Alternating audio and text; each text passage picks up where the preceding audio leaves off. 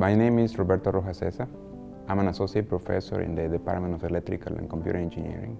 I used to like science since I was a kid. Since I was in high school, I started liking electronics, and I've been driven by that kind of sense. It's just fun, that's it.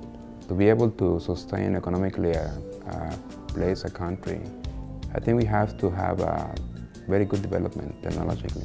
And one of the parts also falls into the responsibility of how we're going to pass all the knowledge that we collect during the years. Some of the research I've done is switching and routing. I have spent more than 10 years on doing that. It's communication networks, VLSI, and in the very early time I did also something in bioelectronics.